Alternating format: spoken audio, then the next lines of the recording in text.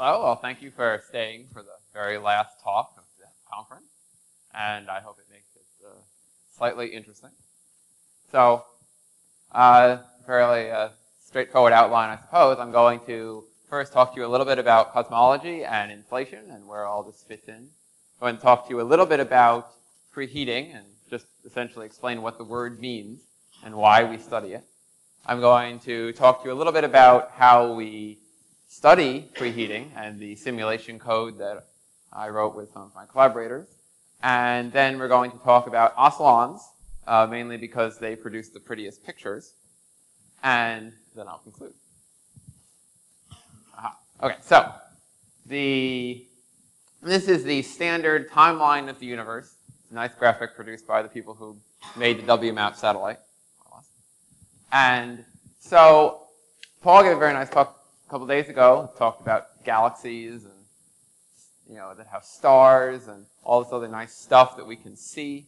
And I don't work on any of this, really, or at least I didn't. So so we're going to go all the way back to the beginning. So the beginning here, it says quantum fluctuations, and there is a sort of standard assumption that whatever we have back here at the very, very beginning, we can almost call it sort of before the Big Bang. I'll explain that in a second. With some sort of quantum field or something like that produced things kind of like quantum fluctuations. And then we have the universe going through this phase known as inflation, which I'll talk a little bit more about in a minute. And then it blew up by a huge factor. We generally talk about something like 50, 60, 70 e-folds. So that's e to the 50 or e to the 60 or e to the 70, which is a huge number, obviously. But then again, the universe is pretty big, so huge numbers are appropriate. So in any case, so the universe blew up, and then somehow we got all this stuff. And the stuff was sloshing around in some large plasma. Right? And so there are nice people, like the people at Rick at Brookhaven or what have you, that simulate or do experiments with quark-gluon plasmas. And that stuff is over there, and then, or maybe over here. And then eventually the universe expanded and it cooled, and these quark-gluon plasmas turned into protons and neutrons, and you had a bunch of electrons, and you had a bunch of photons, and there's this dark matter stuff, which is actually most of the stuff, but we don't know anything about it. And so all that cooled down, and eventually you got this cosmic microwave background radiation. And this was produced when the photons were no longer energetic enough to keep the plasma ionized. And then this formed into mostly neutral hydrogen. That's why this is dark. And then eventually that collapsed into stars and galaxies, all this stuff. So the problem is that we have to try and study the stuff over here when all we can see is from here on out. And hopefully this will tell us about the stuff that happened at the beginning of the universe. So of course most people have heard about the Big Bang cosmology, right, which is our sort of quote-unquote standard cosmological model, but actually it's not really the standard cosmological model anymore. We have built on it, hopefully, and have come up with extensions. One of the most common, I should say, the most common extensions to Big Bang cosmology is what we call inflationary cosmology. And inflationary cosmology is motivated because there are issues with Big Bang cosmology. Not that Big Bang cosmology gets anything wrong, but there are a lot of things that it doesn't explain very well. So, for instance, Big Bang cosmology does a really great job of explaining observed nucleosynthesis results, and it explains why the universe looks like it's expanding, and all these sort of basic things. But if you actually look at the model in detail, there are these issues. So one issue is that if you look out over the entire universe, it's really very homogeneous. Much more homogeneous than you would expect. Because if you actually go through the math, it turns out that the whole portion of the universe that you can see on the sky could not possibly have thermalized in the time necessary before the structure formed. So what this means is, since there's no causal thermodynamic process that could make everything so uniform, we don't know why it is. And that bothers us. Then there's the fact that the universe is so flat. I mean, of course, we all remember, years and years ago, people used to think the universe could be really wacky. Maybe there were wormholes and loops and all sorts of stuff. But actually, from all the observations we've ever been able to do, the universe is almost completely flat. Very uninteresting. And which is interesting because a universe which is completely flat is actually an unstable fixed point of the evolution equations. So to explain why it looks so flat now, it had to be unbelievably flat at the beginning of the universe. And we have no idea why that would be. So then we also, if you look, so even though the universe is very homogeneous, there obviously are perturbations, because we're perturbations. And, but these perturbations have this nearly scale-free structure. In other words, if you plotted the power spectrum of these perturbations, it looked like a power law, all the way out to the largest scale. The problem with this, and then again we run into this causality issue. There's no way, we have no idea, the standard Big Bang picture, how any causal process, and a causal process just means some process where cause precedes effect, could cause something like this. So that, again, is interesting. And there are other things. But, so, someone proposed, I'm not going to go through the whole history, but there have been proposals that said inflation. Well, what does inflation mean? Inflation just means, well, maybe we don't see most of the universe.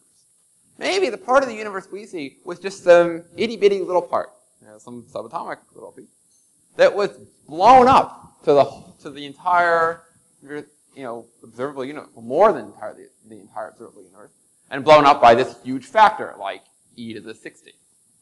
And so that's a very nice idea, I suppose, although perhaps a bit unsettling.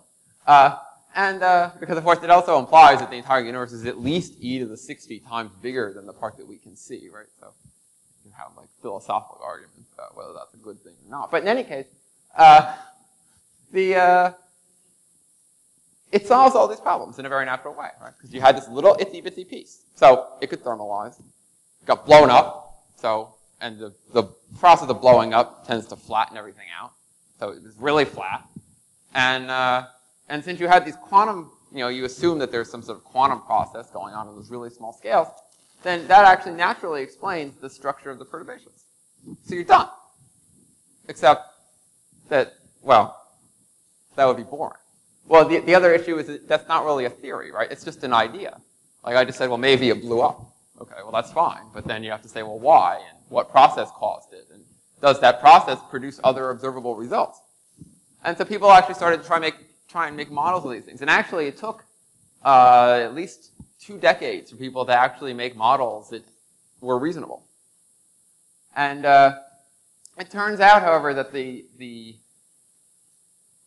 observables that are predicted by these models that can differentiate them generally come out of strongly nonlinear processes.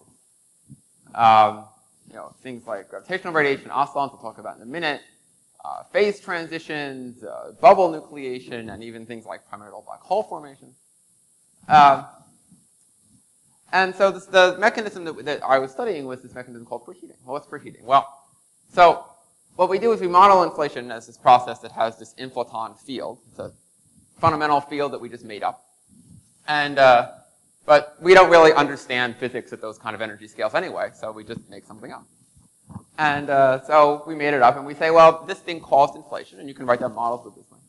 But the problem is then that you have to get all the sort of energy that's in this field that's making the universe blow up to by this huge amount. You have to get it out and into normal stuff, right? So this is preheating. This is a resonant mechanism to get all the energy out of this field. And this is very qualitative, but we're going to skip it. So, as I said, so we model these things as scalar fields. We're essentially solving this wave equation. As I said, we make it up, so we make it up to be simple. We actually can't make anything too complicated for technical reasons, so that works out pretty well. And so we end up essentially solving this equation. It's just a wave equation. It has this drag term induced by the expansion of the universe. And you put in some potential. Here's a popular potential. Why is it popular? Because it's simple. There aren't very many terms, and it's easy to solve. Actually, there are a lot more complicated ones. But in any case, you plug this into the equations of motion, and you get something like this. This is actually what we solve. We have these two scalar fields. They're coupled. It's a nonlinear system, so we look at it numerically. So one of the code that I developed with my advisor and our other collaborator to look at this system was this code we called PSpectRe. It uses it's a pseudo-spectral code, which is turns out to be much better than the existing codes for similar problems and for this problem. So it has no finite differences. I don't think I have time particularly to go over any of the detail. I want to show you the pictures. And so it was multi-core, parallelized it using OpenMP and FFTW and MKL for the FFTs, both of which support multi-threading. So that was nice. Integrates nicely with some known methods for doing gravitational-wave calculations and this kind of thing. So that's also nice. I should also say that part of the reason that we could get away with just doing this and not doing MPI is that my advisor bought this nice MacBook Pro, which has 16 cores and 16 gigs of RAM or something. It's like our own little cluster in a ball. So you have to do some, it's a pseudo-spectral method, so you have to do some things to mitigate aliasing, like we just did a grid padding method, and it improves energy conservation pretty well. Here's a comparison versus another existing code. This thing just sort of trails off to the energy conservation gets progressively worse. And our code, bumps around a bit, but is significantly better in the long run. So I'm just going to show you some pictures of oscillons. So one of these theories that you can do, here's I just reparameterized the potential here. And it turns out that one of our collaborators and stuff, at MIT, predicted that a class of theories would predict these oscillating blobs called oscillons. And if they existed in these theories, they would modify the predictions perhaps significantly. So this is one of the things we wanted to investigate. And it turns out that he was right. So here are these sort of shape predictions that he generated. And why do we care? Well, we would care because if they're in these theories, then they could occupy something like 80% of the energy density of the universe. So that's a significant effect. And so here I have these snapshots. But actually, maybe instead of showing you the snapshots, I'll see if I can show you the... how do you get out of the...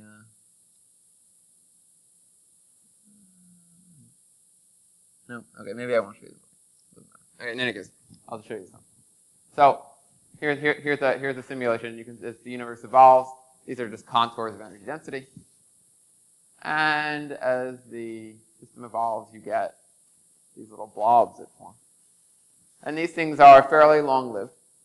And so there's current work now on understanding these sort of exact predictions from these things. But this is a novel result. And it's significant in this field because people had generally assumed that this kind of stuff was unimportant.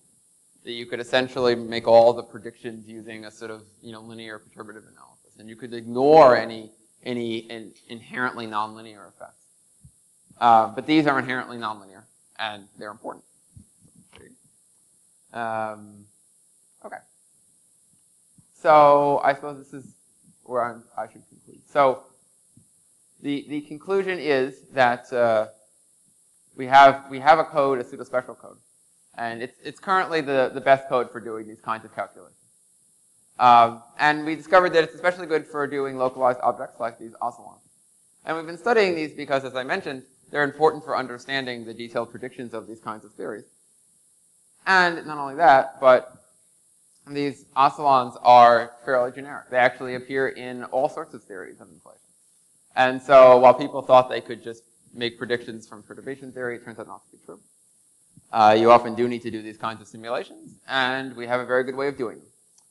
So, I'd like to acknowledge some people. This is my advisor and my thesis committee, our collaborator at MIT who did a lot of the theory work on oscillons, some people who used to be at Yale who helped me out a lot, CSGF, obviously, for paying me, and for the staff at Krell who made this very pleasurable, and Yale and the people at the department. And so,